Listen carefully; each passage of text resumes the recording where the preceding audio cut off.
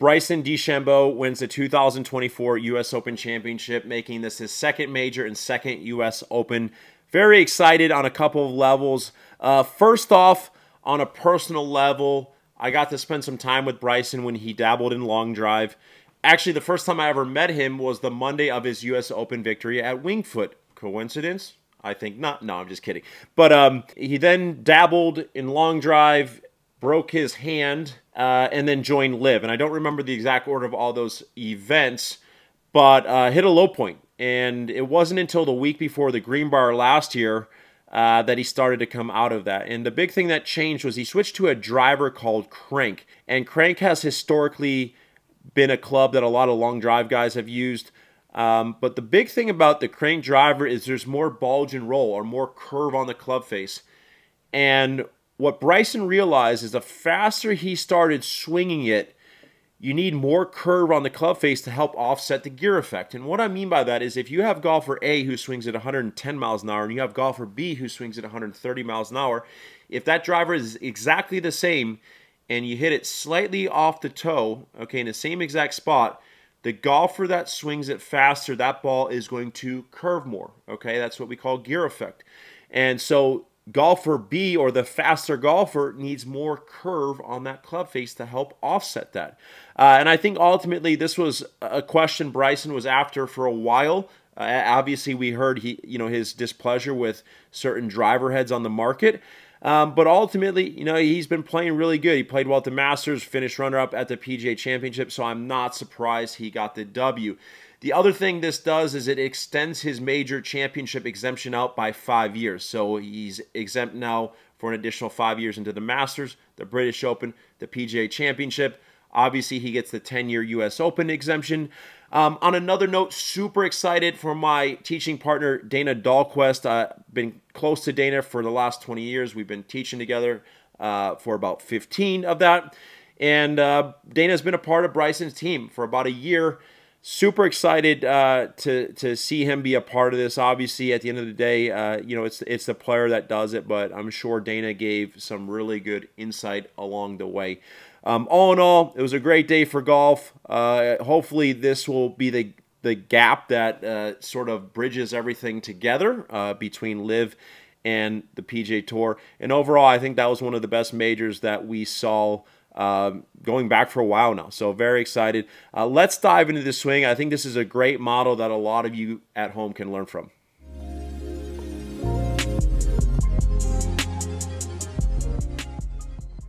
All right, so starting with the setup, the first thing I'm going to point out is, and you've heard Bryson talk about this, this is something we teach over at hitbombs.com. We love to see the lead elbow at the target. So that is lead shoulder internal rotation, trail elbow pointed at the right rib cage. Now, the interesting thing about this is Bryson does this and still maintains a very weak grip, okay? A lot of times when golfers turn that lead elbow towards the target, the grip creeps a little bit onto the stronger side. But this is a perfect case study to where it doesn't have to do that. So Bryson has described this as lead elbow at the target, weak left hand, and he almost feels like that kind of locks everything in. Now, just a very simple observation. It does look like his right foot maybe is turned in just a little bit more than it historically has been. I got to talk to Dana about that to see if that's by design or anything. But one of the other things that you'll see is Bryson has a very upright club shaft at address, okay? So typically the higher the hands are at address, it's going to make it easier to actually draw the ball, okay? The higher the hands, typically the face will point more to the right and play a big role in getting that ball to start right and eventually curve back. One of the things I like about that high hands is it does create some space between his pelvis and his hands. Ultimately, that's going to help determine how far he stands from the ball. One of the things we've observed from the bombers is in order to rotate, you need to have more space to be able to actually move through. If you get too close to it, a lot of times the body will start to compensate around the lack of space. Now, one of the other things I like that he does, and you see other guys like Ricky Fowler do this, is at address, he starts by hovering the driver. Okay, so you can see that he starts with that club off the ground. In my opinion, I think it's a great way to get the club swinging back. A lot of times, golfers will do this if they have a lowering move in the backswing. And what I mean by that is if you watch his takeaway, you can kind of see how the driver actually starts to go down just a little bit. Okay, so if I play that again, you can kind of see how the driver gets lower. And so ultimately, by setting up with that club higher at address, that's a great way to offset that. Other than that, everything's pretty good. You know, I think the alignment of the armpits over the knees and balls at the feet is pretty close to where it needs to be, give or take. Overall, I think, you know, this is a great model if you want to draw the ball. And remember, if you want to draw the ball, higher hands will definitely play to your advantage. All right, so it's been really interesting looking at Bryson's journey. So when he got on tour, Bryson had a very centered pivot. There wasn't much lateral motion in the swing. And then as he got into long drive, because he was trying to create more speed, you started seeing a little bit more lateral motion. And now we kind of see in between, right? Obviously, Bryson has so much more speed in the tank if he wants it, but he's really dialing everything back to make sure that it's still manageable to go play in tournament golf, which I love. So off the ball, one of the things you'll see is you do see a slight upload. Okay, so you see a slight up into the right motion with his head. Okay, and then we also see a little lateral motion there. Okay, and I would say, give or take, at this point, his pelvis is pretty much done moving laterally. Okay, and what you'll see is as he moves to the top, you'll start to see that right hip moving back and around, almost as if it was going to be moving back towards that player behind him. Okay. As that happens, you can see the right leg is losing flex. This is really important if we want to allow the pelvis to turn. This is probably the biggest fundamental issue I see in amateur golfers is they don't understand how to turn their pelvis. They don't understand how to allow that trail leg to straighten. And the byproduct of that is a lot of times these golfers end up too far on their trail side. So you can see that Bryson has returned his pelvis in between the lines that he started. Okay, so that's what we call a recentering move. So he went to the right initially, and then he recentered his body as he went to the top. Now, the benefit of a huge pelvis turn is the shoulder turn is also going to be massive as well. So definitely frees up the body to rotate. You can see how he's let his head rotate a little bit. So there's nothing restricting this motion here. Now, one of the other things you'll see as he moves back from the face-on view is he keeps the club very wide. Okay, so there is zero wrist set going back. Okay, P3, very undercocked. And then at the top, there's definitely not much load in the shaft, okay? This is something we see from some of the best drivers out there. You know, Scotty Scheffler, Tom Kim. These guys are very wide. You don't see too many good drivers of the golf ball having a lot of early hinge. In my opinion, that disrupts the flow of the motion. But overall, I think this is a pretty textbook face-on move. You can see as the trail leg extends, he lets his lead leg work back behind the ball, maybe seeing that lead heel come off the ground ever so slightly. And if we switch over to the down the line view, one of the things we'll see is as Bryson throws the club back, he does a great job keeping everything in front of him. Okay, so his hands aren't sucking in.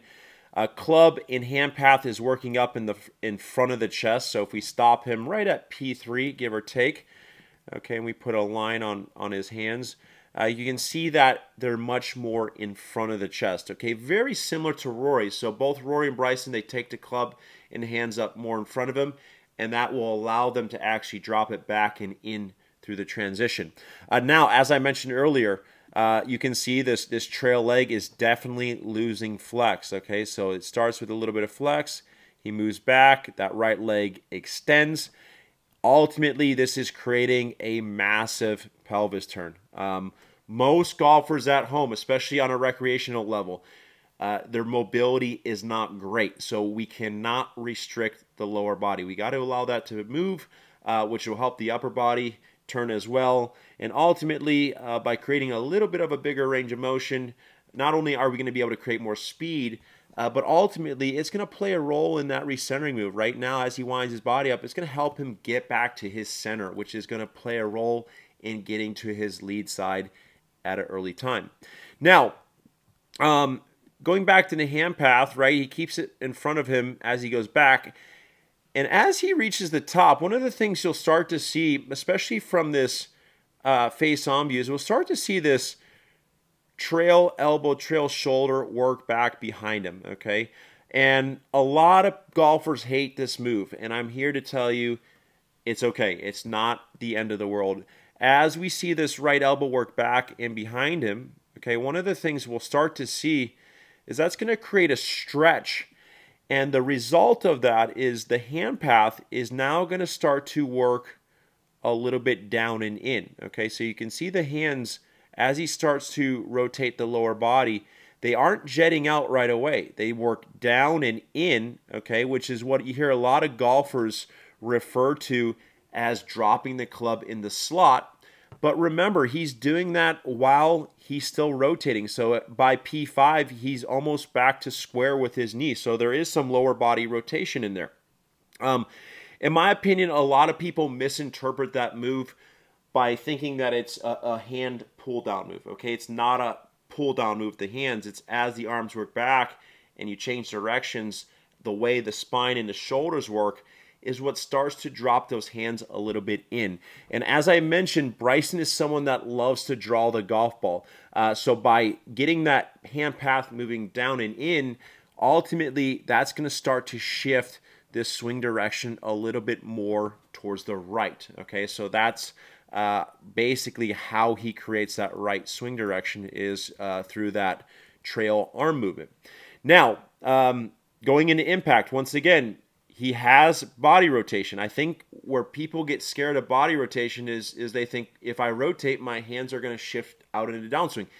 And that is the case. But obviously, you know, for someone who understands how to manage their hand path accordingly, that doesn't have to always be the case, right? You could still have rotation and get your swing direction out to the right. Now, as we progress into the downswing to face-on view, you can see there's not much lateral motion, okay? So you know, a little bit, but ultimately, if we look at his hips relative to his pelvis, for the most part, they're staying pretty much between these lines. I know there was a little lateral motion earlier, okay? Now, one of the things you will see at impact, if we were critiquing this move for speed purposes, now granted, this guy just won the US Open, okay? But all I'm trying to point out here is when he was in long drive mode, one of the things that we saw was this lead leg a little bit straighter and back at impact, okay? So at this point, that left leg was a little bit straighter.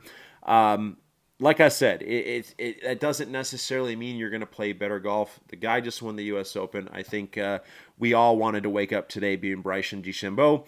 But just pointing out that that's one of those differences. And if you look at this lead elbow, and I'm going to actually go back and comment on this relative to the setup, you can see that that elbow is pointing at the target, okay? Same position we started in at address. Now, that's the benefit. By having that elbow at the target, that's going to help create some stability through impact, okay? So as we play this down the line view, okay, you can see how stable that face is moving. And a lot of that is in part to that lead elbow position. So he's maintaining that lead elbow. He's not letting it roll over.